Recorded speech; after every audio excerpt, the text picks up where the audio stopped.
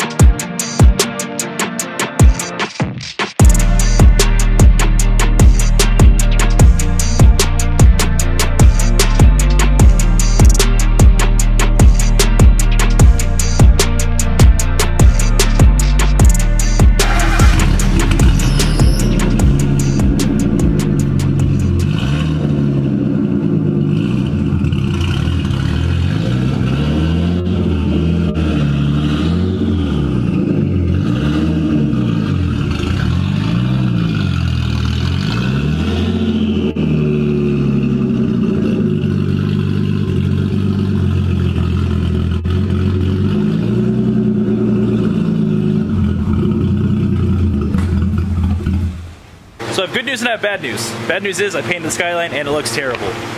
Good news is it's not actually my Skyline. Well, technically it is. It's just not my white one. This is my barn find Skyline, and I say barn find because it was literally kind of in a barn. And it is a total nightmare, kind of. It looks good from like 10, 15 feet away, as you can tell, I mean on camera. It looks pretty good. It's got GTR style over fenders.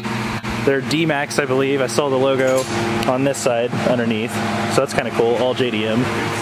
GTR fiberglass fenders, which is also kind of cool because I need those for the white Skyline. And it has an OEM GTR front bumper, which I think is the N1 front bumper. I could be mistaken, but that bumper alone is insanely expensive, so that saved me a ton of money. I say that, I spent a ton of money on the car, but overall, look at it. I have another Skyline. I don't know what's wrong with me. Apparently I have this weird thing to where if I own one vehicle and I like it, I have to own two or more. I say more because, or I say four because I have owned 4 Subarus at one point, and now I have 2 Skylines, so I just need to collect 2 more, and then that'd be exactly like it was last time, I guess? I don't know. I'm gonna show you kind of everything about this car, the good, the bad, the ugly, and right now we have the hood pop so I can change the coil packs because right now it's arcing or misfiring, and it came with free coil packs, so we're gonna work on installing those, I guess? I don't know. Let me kind of do that, show you that process, and then I'll show you everything that's wrong with it and tell you the plans on why I bought another one. I did get it for a really, really good price. That's the only reason why I bought it. It worked. I sold my Subaru and I sold my 350, which let me buy this. So yeah, kind of all worked out. 370 meet Nismo Juke. Nismo Juke and 370 meet your great uncle. Oh, he started it. It does have a muffler, by the way. It's just not on at the moment. It was being held on by one bolt, so we took it off already. I would show you underneath, but we just lowered it. There's nothing really crazy under there, other than the fact that it has Cusco coilovers, which are insanely expensive, so that's awesome. It has a ton of good parts on it, which makes me feel really good about the purchase. I was worried about it. Now I'm feeling a little bit better now that we're actually kind of looking at it. So yeah, anyway, I gotta get the camera stuff out so I can start working on coil packs. One, my girlfriend doesn't want me to go. In fairness, it's probably worth it.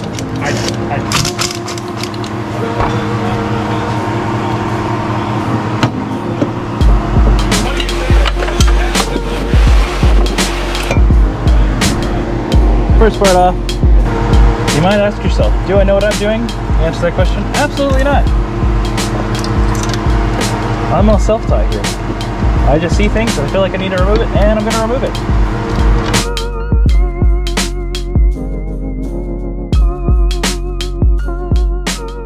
Do we want to do a compression test while we're here?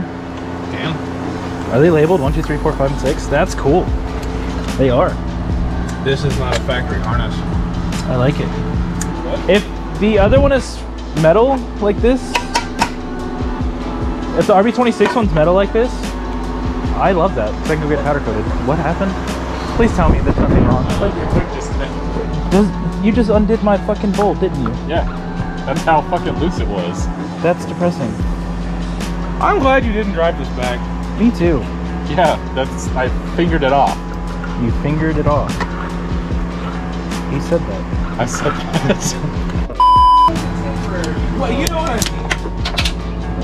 fuck. I dropped the 8mm. Really? Yes. The 8mm? Yes. I found it. Do you have a magnet? I do. Wait. I got it. I got it. It's cool. If the 10mm would be gone forever. It's an 8mm, we're good. I got it. Butt plugs. Let's get the spark plugs, Nugget.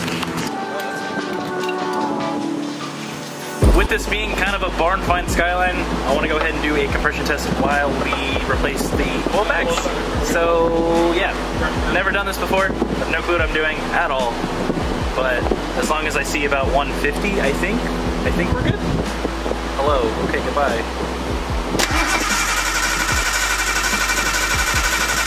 Hold. Ah! Blake. Right at 100. Not even. 100, maybe 110. 110, yeah.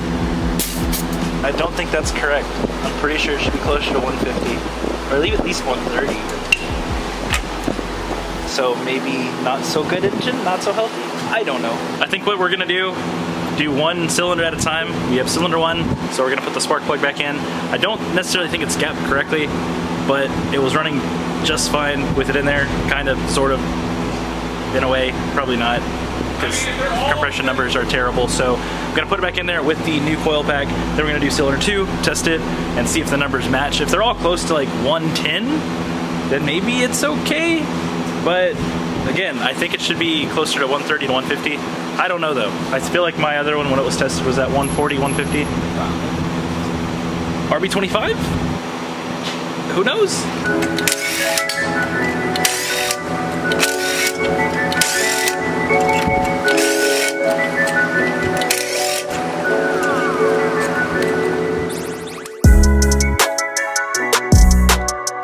And what brand are these?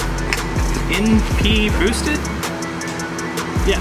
Is that good? I don't know. Oh. I guess we'll find out. Yeah, that's what I said. Cylinder 2 test, let's go. Yeah, ready? Yeah.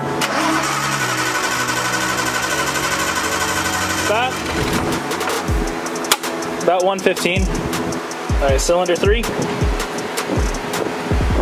You're good whenever. Hold. 110. Cylinder 4. Stop. 115. 110. That worked good. And cylinder 5 test. Go ahead. Hit it! Stop. 110, 115.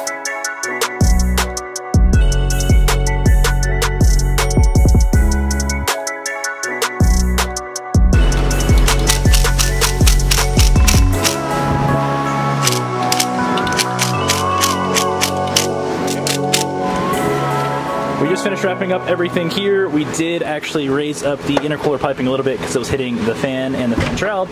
So I'm hoping that's not gonna happen again, because if not, that'll kind of damage and destroy everything. So we're looking good. Now we can go ahead and start it. It was working before, as you heard, so I guess let's test it again. See if we messed up anything. I doubt it. We're good.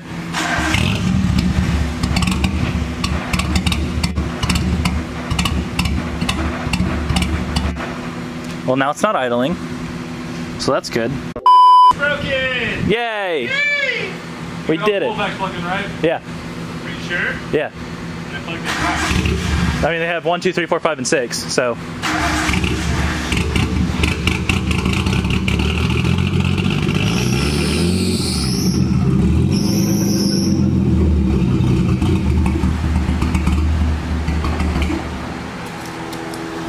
Interesting. Turn up. I've got throttle. Okay.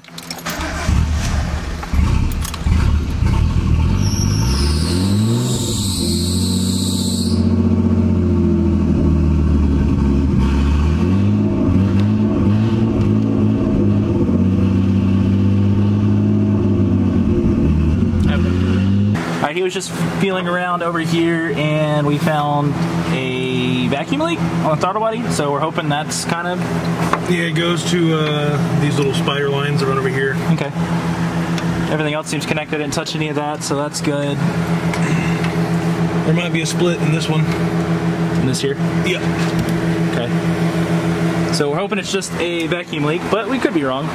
I mean, we really didn't do much besides change coil packs and check compression and put the spark plugs back, so I don't know. A few moments later. We did happen to find a few more vacuum leaks, and I think that's actually what it's going to be. There's one that I don't think we can get to right now, so I'm just gonna leave it where it's at. I'll see if I can show you kind of where we found it. It's like somewhere in that general vicinity. I think is where it's at. It might be this hose here. Yeah, it's a good possibility. Is that hose? Because that's where we sprayed ether and it like started right here to idle just fine. So it's a big possibility. We didn't touch that, so I don't know why it didn't do that before and it's doing it now. But it's running okay. It's rough, just not idling. So hopefully we can get that taken care of at some point. But I guess the good, the bad, and the ugly. Good, as mentioned earlier, has GTR fiberglass fender, which is also kind of bad because their fiberglass are kind of crap. The front bumper is, like I said, OEM. That's good. It does have GTSD corner lights, which technically I need for my white one because my other one broke. The hood's garbage. It's absolutely terrible. The headlight wasn't working, and by that I mean it wasn't plugged in, so my brother fixed that. Thank you, brother. Appreciate you.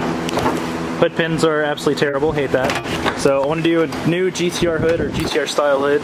Preferably OEM because I like it better. Side skirts will actually work really well because I'm planning on doing the Rocket Bunny style kit on this instead of on my white one, and that's because it already has everything kind of drilled out. It's already cut, so I'm going to pull this panel off, pull those panels off, use those for the white one, clean this one up a lot.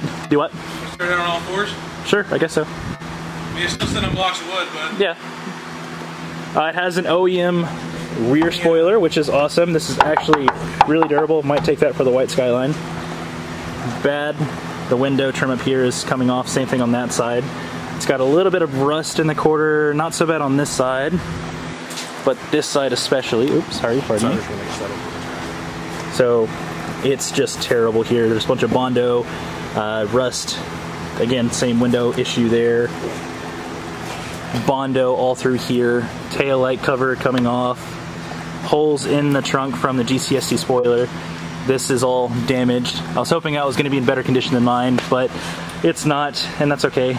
I can always get new ones of that. But basically, from what I've learned on this car, it was definitely a drift car in Japan. This is exactly as it came from Japan. Even the wheels, they're JDM. Can't find these in the States unless they were shipped over. So it's kind of cool. They're 17 by 10. The tires on them are 215s in the rear, which is absolutely terrible, and 225s on the front, which doesn't make sense to me. This side skirt has a little bit of damage, but it's all stuff that I can kind of work around and fix and play with and learn on. So that's kind of why I bought it, just as a good learning car, I guess. Interior-wise, it's exactly like mine, except mine is in much better condition. The seat is much more comfortable. I wish it didn't have the tear in there. I might go get this reupholstered and, you know, looking a lot better, but I really, really like the seat. Doesn't have the radio, so that kind of sucks. But it does have new e-brake boots and shifter boot, which I'm probably going to take. I hate this, this is stupid. I hate this is stupid, and also has a hole in it. A little bit of tears in the dash, big bubble in the dash, window thingy, hole over there. Yeah, interior's not the best by any means, but hey, it is right-hand drive. Steering wheel's garbage. And like I said, I got it for a pretty good deal. I mean, for a Skyline, it's really, really not bad. It could be better, but for a learning car and playing with it, teaching myself how to do wide body stuff, I think it's gonna be a good thing, I hope. So expect to see more of this car, less of the white car. I mean, they'll probably still show the white car, but that one is gonna get the full, or this one's gonna get the full Rocket Bunny kit on it, and I'll do all the body work myself with help, obviously, because I have no clue what I'm doing. But yeah, just have to fix the vacuum leak and then we'll be good to go, I think. So yeah, everybody, welcome the new Skyline to the channel. I know it's extra, but it's good to have two so I can learn and keep the other one nice and clean, I guess. I don't know. How do you feel about it? She's definitely rough around the edges. I mean, from over here she looks good. You can't even see her on camera because of stupid light. But oh hey, my Z. I mean, it looks decent from 10, 15 feet away. Just don't look at the whole car as a whole. Oh, the paint is absolutely terrible. Yeah, he mentioned paint runs. Paint is terrible. There is like dents. You can kind of see them up there. So PDR up here.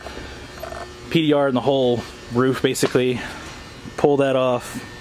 Fix the cuts on the fenders. I don't know if you can see it on camera. Probably not. Yeah, no, it's too dark. But the cut inside the quarter panel is just, it's not good. But it's a good project car. This one would be a lot, I don't want to say nicer, but I would feel better cutting into this one than I would cut into your other one. Yeah, exactly. And I do like these wheels, the, what are they, Workmeister, you know, knockoff kind of look. Stance Magic. Yeah, I just like that look. Yeah. I do too. Oh, my ESR wheels that I had for the white one, they may go on this with the Rocket Money kit, which kind of bums me out because I really wanted those for the white car. But they might work better on this car anyway. So, that being said, I might have to get another set of wheels for the white car that actually fit the car instead of being extra wide and rub everything. So, I'll have to figure that out too and actually take some measurements to figure out exactly what I want. Maybe we can do legit wheels. I doubt it because I don't have the money to do legit wheels, but it would be really nice. I could do TE37s like everybody else on the planet. I love them, but I also hate them because the fact that everybody does them, but I digress. Well, my camera is dying, so I'm gonna go ahead and end it here. That's a wasp in the camera. Oh my God, hello, goodbye, leave me alone, thank you. That's it for now. I'll probably update you again when I bring it to the house, depending on how I edit this video. And if not, then thanks for watching. Hope you enjoyed the content. If you did, leave a thumbs up, comment down below, and subscribe if you're new. All right, later.